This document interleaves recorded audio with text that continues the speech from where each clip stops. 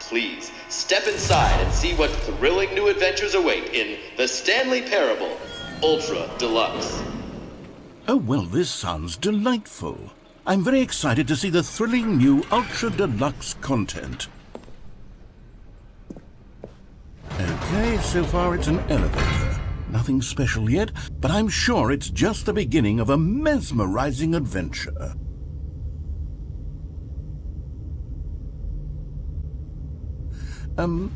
Is it broken? What's going on here?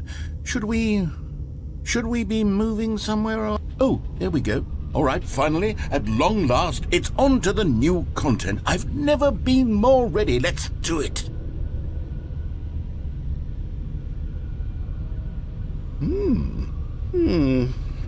I have to say, initial impressions of Stanley Parable Ultra Deluxe, mostly tedious. It's as if the...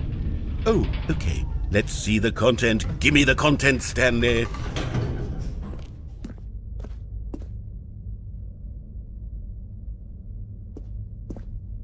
All right, let's see. It's the jump circle.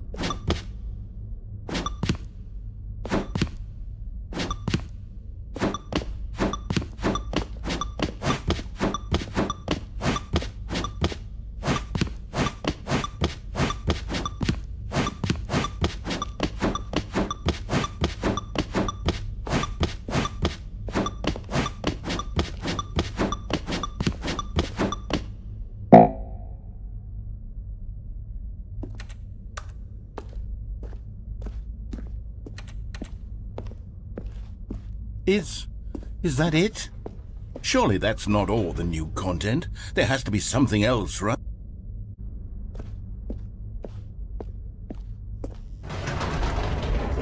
Goodness, another elevator. Stanley, I have to say, initial impressions of this game are not positive. It's just elevators and jumping. Is this what passes for exciting new content? If this is new content, then I could just read you the whole dictionary. There's 20 hours of new content right there. Hell, I could count to 30 trillion. You could put that on the box. The Stanley Parable Ultra Deluxe, now with over 1,000 hours of new content. And oh, wait, there's more. Very good.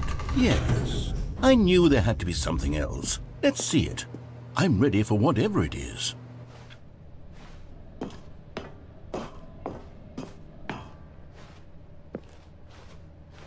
That's it?